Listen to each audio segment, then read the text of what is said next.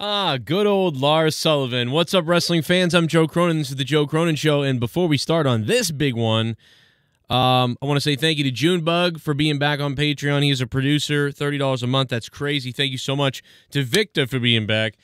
J-Niners fam, D. Crisp is now a producer, and Aaron Embry. Thank you guys so much for jumping on Patreon. You guys are the best, and we could use some more patrons. Come hang out with us on Patreon every single week, and we got more shows coming up. I got a big podcast on there today with me and Jake and more. Lars Sullivan. Whoa, what's this photo? I don't even know what that is, but that scared me.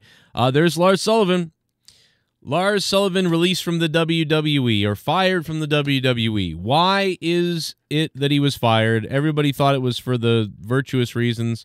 It's not. Lars Sullivan reportedly no-showed WWE TV tapings before he was released. Tuesday, it was revealed by PW Insider that WWE quietly released Sullivan back in January.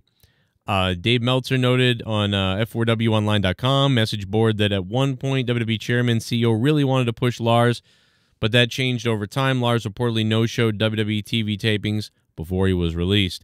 There's no word on when Lars actually no-showed, but WWE was working on a new storyline with him in late October, November, before he disappeared from TV for the last time. His last match was on October 23rd, SmackDown. He defeated Chad Gable. He defeated Jeff Hardy a week before that. He returned to TV. WWE began airing vignettes and sit-down interviews with Lars, and nothing ever came of it, and now he's gone. I'm gone. I'm a freak in the woods.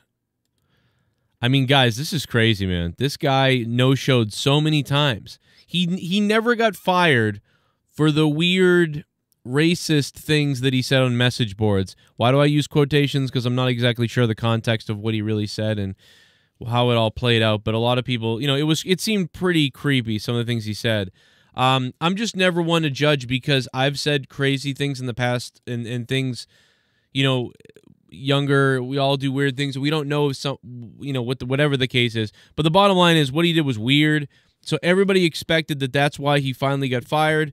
But that's not why, man. They vetted him already. They already knew what he did, and they were accepting the risk or accepting his faults or previous mistakes because they wanted to make him a WWE superstar. They didn't care. So, and maybe he's different now. I don't know.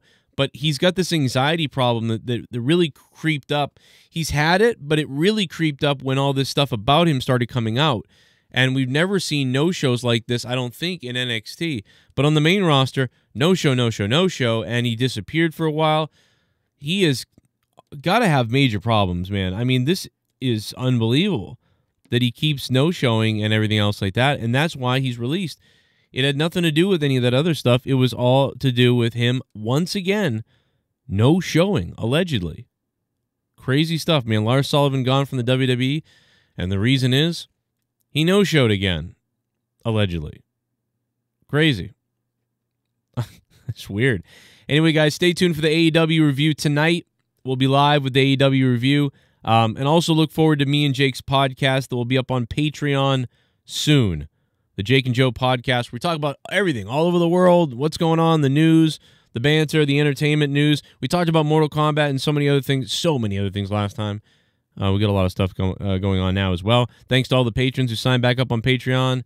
And we'll see you tonight for the AEW review live after AEW tonight. And here's some other videos popping up now that you might have missed.